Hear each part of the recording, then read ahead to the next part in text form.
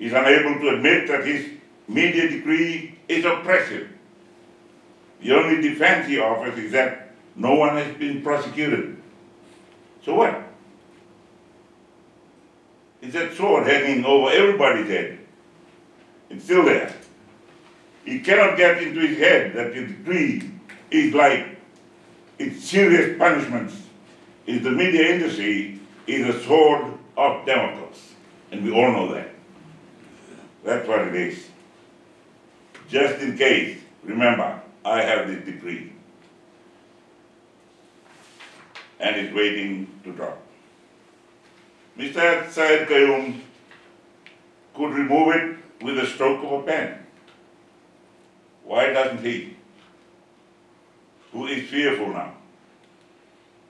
The answer is he prefers the media industry operating in the fear of his law.